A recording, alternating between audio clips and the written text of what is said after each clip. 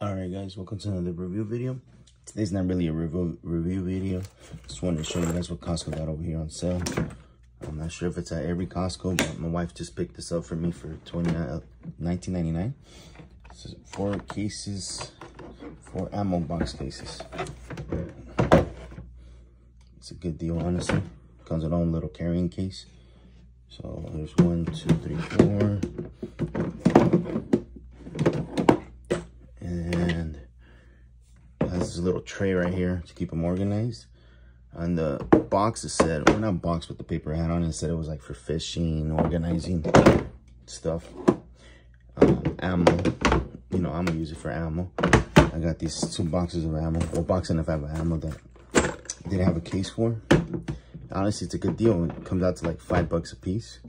So let's see, open it up.